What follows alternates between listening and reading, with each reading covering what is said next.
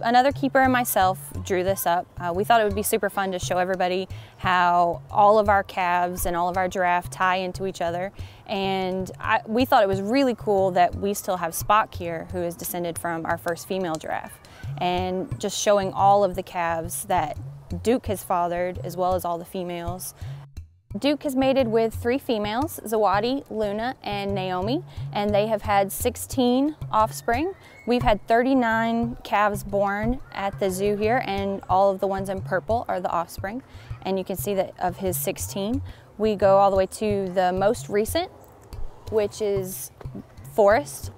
And we have Forrest and Fiji currently.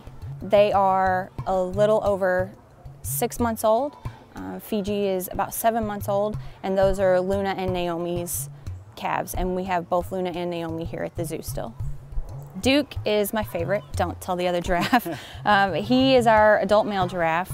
He's the only giraffe that we have breeding.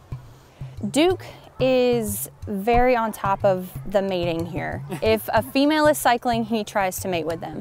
The females cycle about every 3 weeks or so, and if a female is cycling, we know it because Duke will try to breed with them. Duke has fathered 16 of our 39 giraffe that we've had born at the zoo.